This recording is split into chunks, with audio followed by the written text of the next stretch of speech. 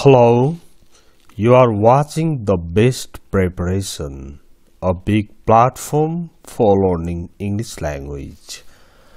In this lesson today, let's talk about daily activities.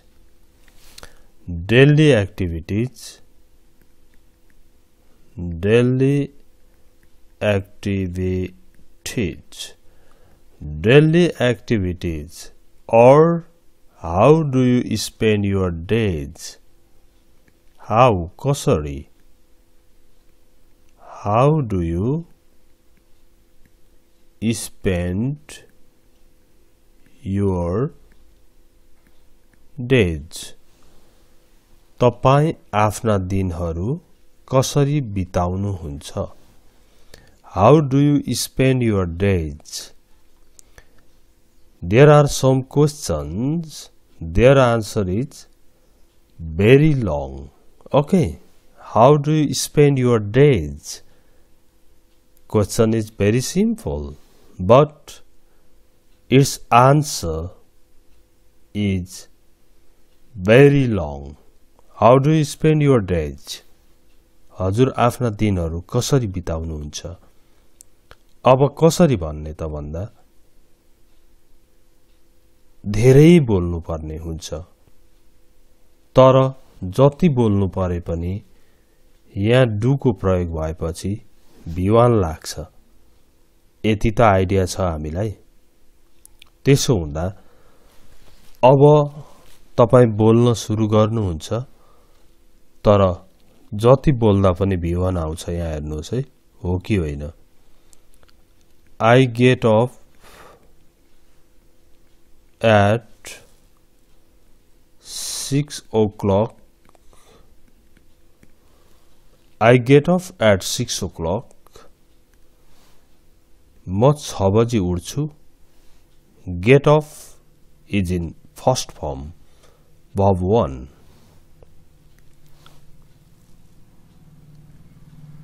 I go to bathroom and do my daily works. Daily works भनेको दैनिक कार्यहरू। यसलाई तपाईले usual भनेर USUAL usual works भन्न पनि सक्नुहुन्छ। तर यहाँ हेर्नुहोस् त verb 1 छ and do my usual works। म 6 बजे उठ्छु, बाथरुम जान्छु र दैनिक क्रियाकलापहरू गर्छु। अब हेर्नुहोस् है,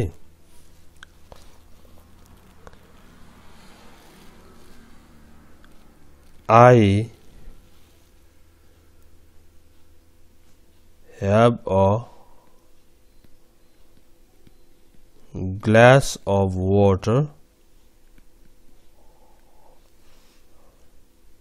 and go for a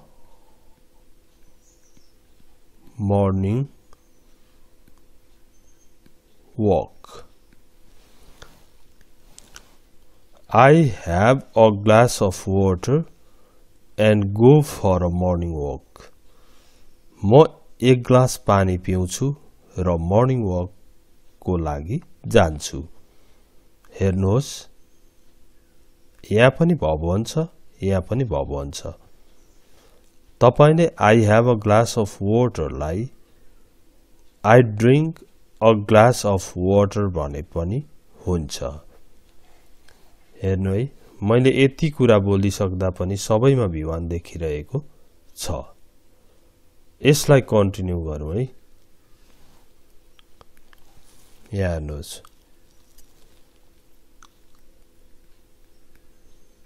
after, यो अलिक बुझिएन, AFTER, after morning walk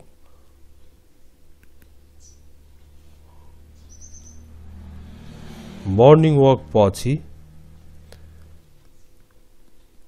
I have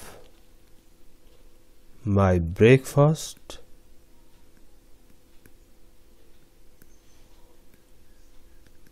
with my family. After morning walk, I have my breakfast with my family. Morning walk पछि म परिवारसँग बिहानको खाजा खान्छु. अहिले पनि I eat my breakfast, I take my breakfast अथवा I have my breakfast जे भए पनि यहाँ भवनको प्रयोग भएको छ.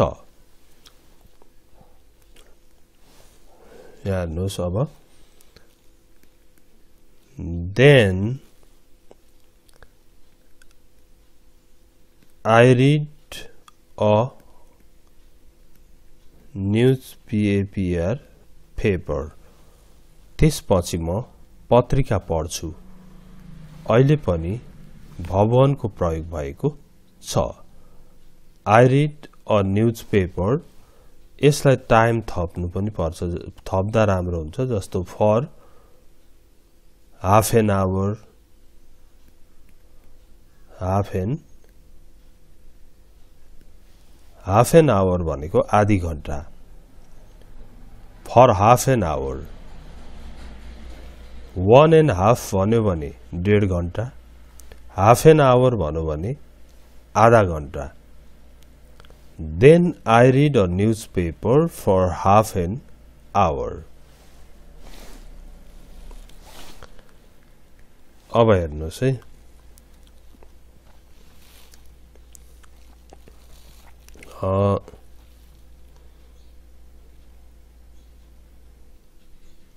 I am a student.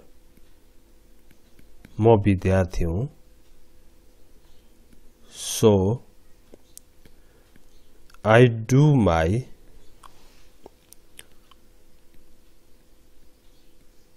homework for 2 hours. यहाँ हेर्नुहोस् त. I do my homework. म होमवर्क गर्छु. 2 घण्टा होमवर्क गर्छु. अब then I have my meal. खाना खान्छु. Okay, I have my meal and त्यसपछि खाना खान्छु र and get ready to go to college. अब यहाँ हेर्नुहोस् त. खान्छुमा विवान, get ready भनेको तयार हुन्छु. Then I have my breakfast and get ready to go to college. College जान तयार हुन्छु. अब हेर्नुहोस् है.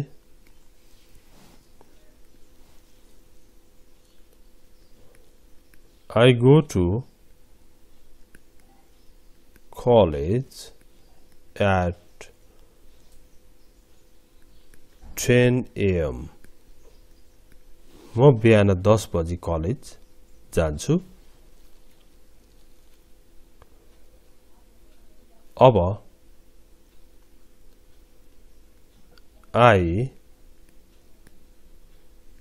study there भनेको कलेजमा for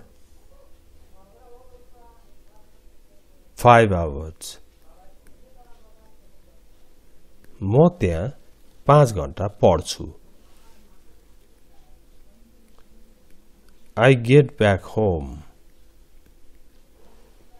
I get back home at अब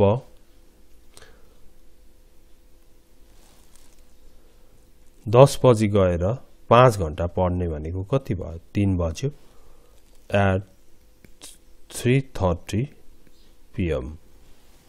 हेर्नु त I go to college मा B1 I study म 10 बजी कलेज जान्छु म त्यहाँ 5 घण्टा पढ्छु अध्ययन गर्छु I get back home get back घर फर्केर आउँछु at 3:30 PM.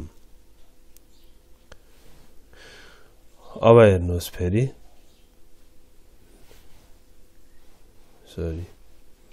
अब अहिलेसम्म हामीले How do you spend your days? तपाई आफ्ना दिनहरू कसरी बिताउनुहुन्छ भन्ने क्वेशनको आन्सर गरिरहेका छौं बोलिरहेका छौं बताइरहेका छौं अब यसमा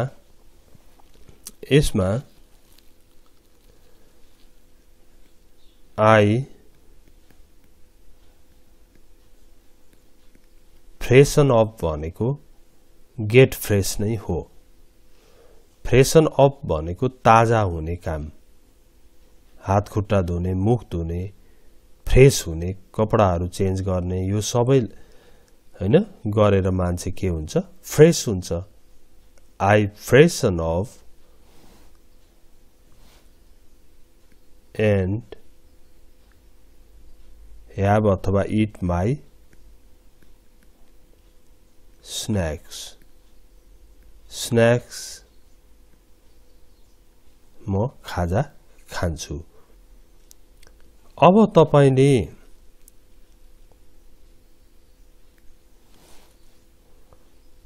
I take a rest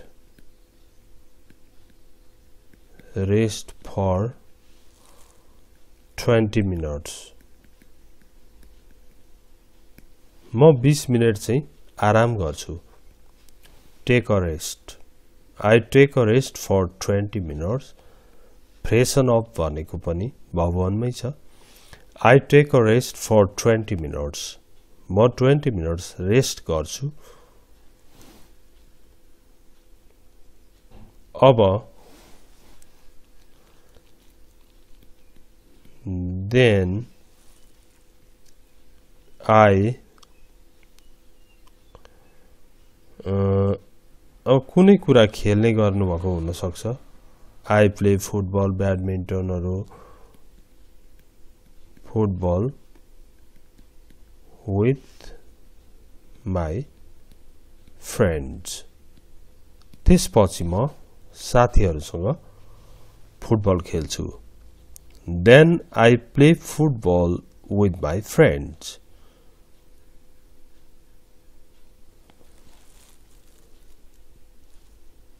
अब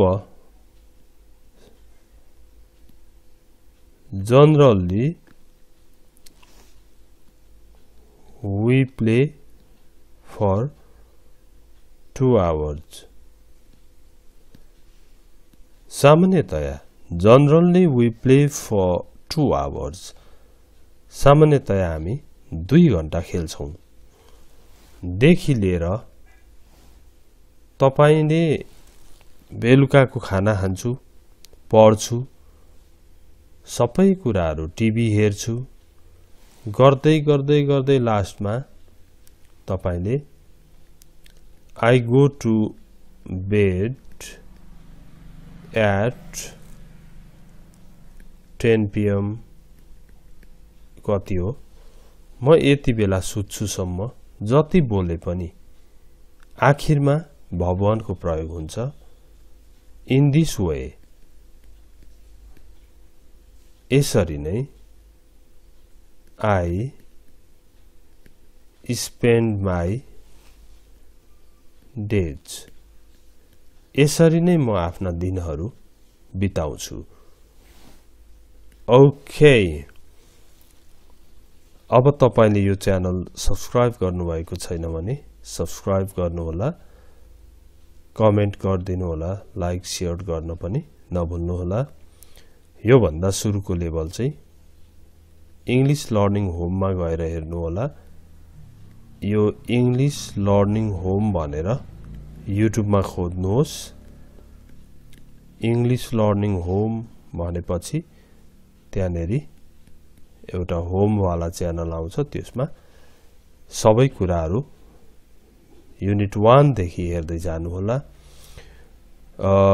र अब कसैलाई अनलाइन पढ्ने इच्छा भयो भने पनि जुम क्लासहरु पढ्ने इच्छा भयो भने पनि डिस्क्रिप्सनमा राखेको लिंकमा हेर्नुहोस् त्यहाँनेरि कन्ट्याक्ट कसरी गर्ने सबै कुराहरु छ त्यो पनि हेर्नु होला Thank you very much for watching this video. See you next time. Bye bye.